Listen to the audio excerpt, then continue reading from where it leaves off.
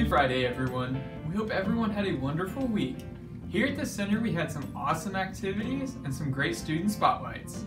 So Kendra, I heard the center presented at a very special meeting. Can you tell me more? Yes, so Sky Rogers, the center coordinator, and I went to the Osher Lifelong Learning Institute's town hall meeting at the Stillwater Public Library. We presented about what the center does and what we're all about and our students.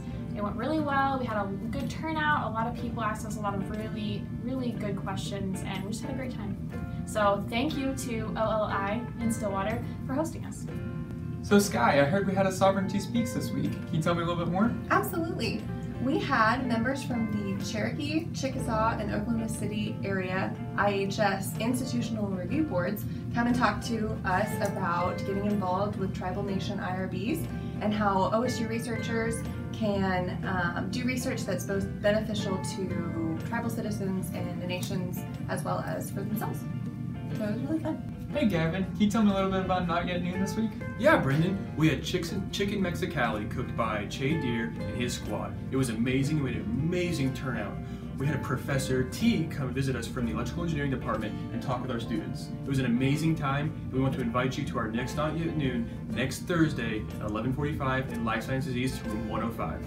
Several of our student leaders received college-specific scholarships this last week. Congratulations, and we are so proud of you. And also, we had 3 center student leaders accepted into the Chickasaw Nation internship program. Congratulations to Miko, Chloe, and Mackenzie. So Reagan, what's NASA been up to? Well, Brendan, we didn't have a meeting this week, but we do have a meeting next week.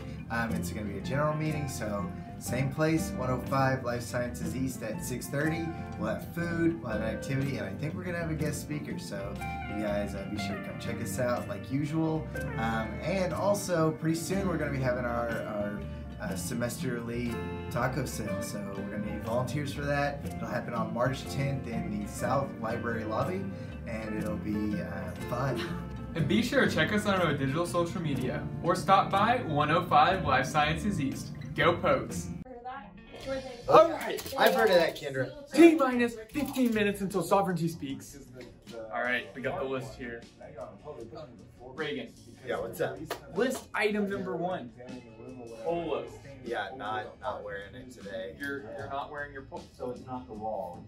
It's Polo Wednesday. Everyone knows it. Sorry, man. What? Brendan, it says right here on the checklist, name tag. I don't see you wearing a name tag. My name tag. You're gonna have to, you can't be here. You have to leave. Not the model employee we thought he was. Shame. Alright, line item number 5. Proper cameras. Did you prep the camera? Yeah, right here, Brendan. That's a Rice Krispie treat. It was a camera earlier today, so I don't think so. It doesn't smell like a camera to me, so we're just out of luck. Oh, I'm in charge now. No camera here. Definitely not. What about item 6 here, Brendan? Close enough to Brendan. Like, you kind of know what you kind of do. Close enough. That's not even in English. Oh, I thought you meant like close enough to. Did you make this list? Who made this list? I don't know who made it. Kendra, did you make this list? What? Did you make this list? No. Take the tripod. Line number 8, pins.